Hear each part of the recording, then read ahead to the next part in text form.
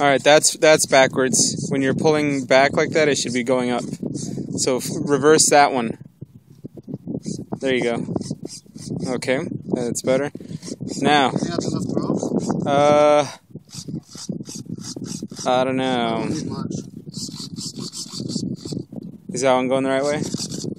Well, yeah, if you steer it and it goes right, then yeah, it's fine. If I'm going left, it should go that way, right? Yeah. So, yep. And then ailerons, if I hit right, that one should come up. Right. If you hit right,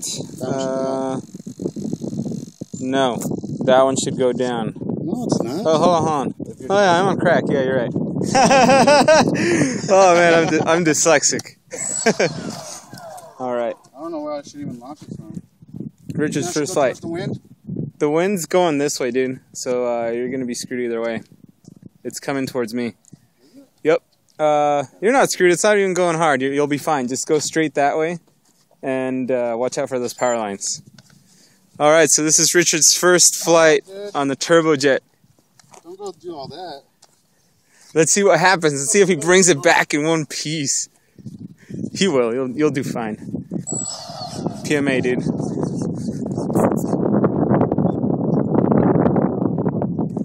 What do you mean, oh man? You getting sweaty palms or what? Oh yeah, it did, huh? It's still not even that bad. Yeah, it did. I think I should launch it towards the wind. It's coming out of the west, isn't it? If I face this way, I feel the wind hit my face. Yeah, dude. This way. Okay, Jason, I've never really launched from the ground like this. Oh, it's easier than throwing it from the air. Hit up on the elevator as I'm going, or after I get a little speed? After you get a little speed. Then hit up? Yeah, very gently. Gently. Build your speed. You don't even have to hit up usually. It'll just start going up by itself. That's not straight. No.